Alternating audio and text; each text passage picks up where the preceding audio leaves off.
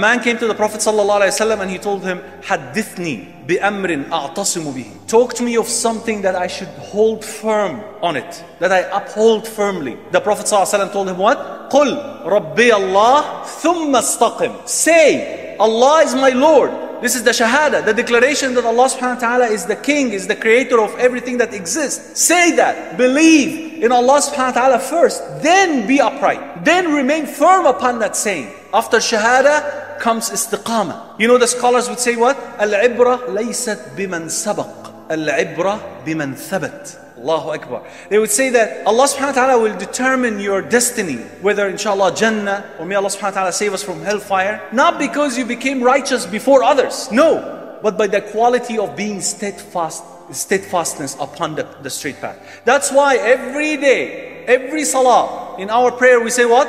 Ihdina as-sirat al-mustaqim. Don't we say that every day? Didn't Allah subhanahu wa ta'ala guide us already?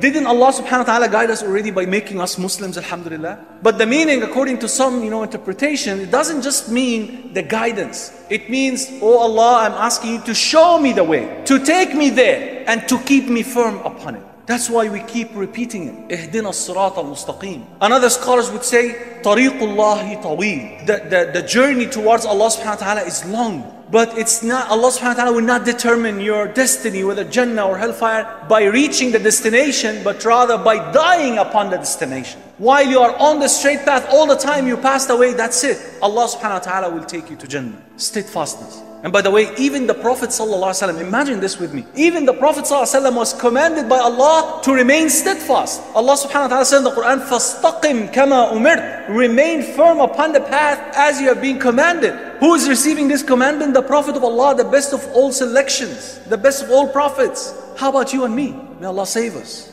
When this verse was revealed, when this chapter was revealed, the Prophet ﷺ said what? شَيَّبَتْنِي Hud. The chapter of Hud has made my hair go gray because of the heaviness of the message. Because it's one of the challenging manners that we need to keep. One of the most difficult manners is to remain firm, consistent. It's difficult, but it's possible. Now, one of the stories that we'll end up with, inshallah, is the story of a man by the name of Abdullah ibn Hudhafa as-Sahmi. Abdullah ibn Hudhafa as-Sahmi was one of the companions who fought in a certain battle during the region of Umar ibn Khattab, and he and a large number of the companions were caught by a Christian king and they were jailed. And then they brought Abdullah ibn Hudhafa as-Sahmi to the Christian king's court, and he told him, embrace Christianity and I will give you half of my wealth. Just embrace Christianity. So Abdullah ibn Hudhafa, look how strong, firm and steadfast he was. He told him, Wallahi, by Allah, if you give me all of your wealth and the wealth of the entire creation, I will never leave the religion of Muhammad for a blinking of an eye.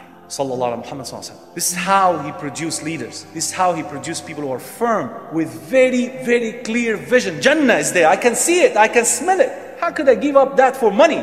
And look, Abdullah ibn Hudhafa as-Sahmi could have, may Allah please with him, he could have easily said, no, thank you for your offer. I'm not interested. He could have said that. But look how firm, look how the choices of word he had. By Allah, I will never leave the religion of Muhammad ﷺ by a blinking of an eye. He told him, okay, I'm going to give you my daughter in marriage. He said, who told you that I wanted to marry?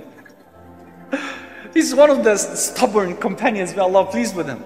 They jailed him in a cell and they sent after him a prostitute to seduce him inside his cell. And he ran from her within his cell.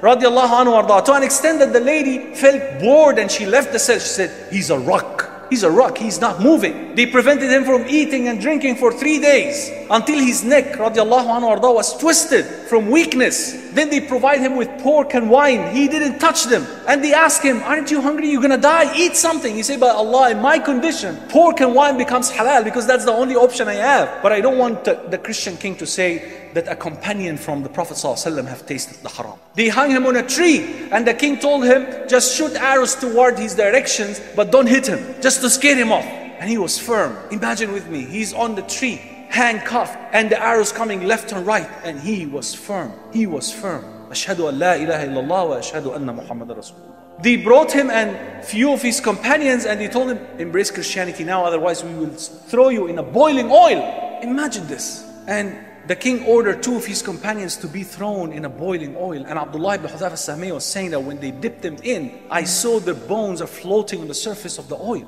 So he cried, radiallahu anhu ardah. So they thought that they have broken him. They informed the king that Abdullah ibn Hudhafa as-Sahmi is crying now. He said, okay, bring him to me. Bring him now to me. Are you ready now to embrace Christianity? He said, no. By Allah, I will never leave the deen of Muhammad for a blinking of an eye. So why did you cry? If that's the case, why did you cry? He said, when I looked at my companions being killed, being thrown in a boiling oil, I remembered I have got only one soul. If you dip me, if you killed me, that's it.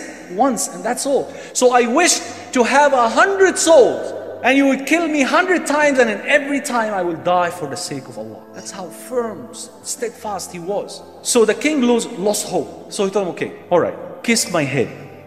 You see, kiss my head and I will let you go free. He said, no. He said, even I will not allow you to kiss my head. Radiallahu anhu arda. He said, okay, kiss my head and I will let you go free, and I will free 60 of, the Muslim prisoners. He said, no. Okay, kiss my head and I'll let you go free, and with you 120 prisoners. He said, no. Okay, kiss my head, please.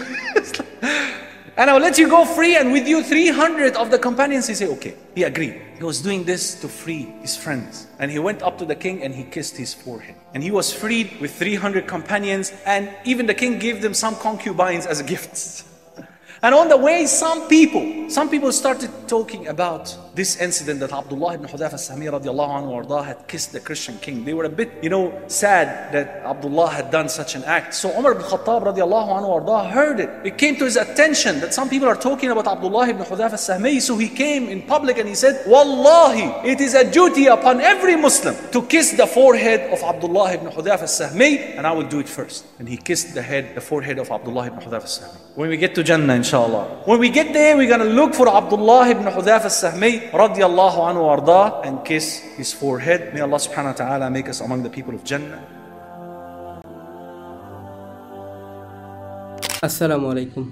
Islamic Motivation Dinjon and Dinjon Bangla is our official channel.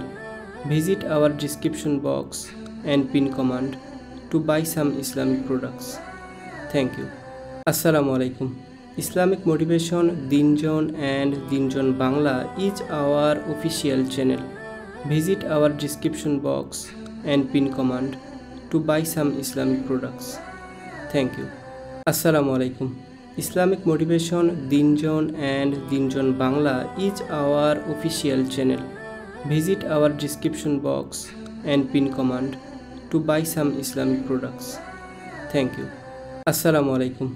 Islamic Motivation Dinjon and Dinjon Bangla is our official channel. Visit our description box and pin command to buy some Islamic products. Thank you.